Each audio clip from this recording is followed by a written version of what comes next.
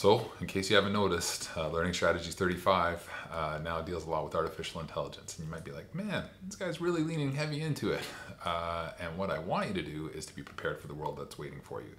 And in that case, this article from the CBC talks about, the dangers of maybe not being ready for it. So read the article, answer the questions, and it maybe impacts a little bit, hopefully, how you're viewing AI as the world goes forward, because there's definitely employment and career kind of impact coming for you with AI. So read the article, think about it, and answer the questions. All right.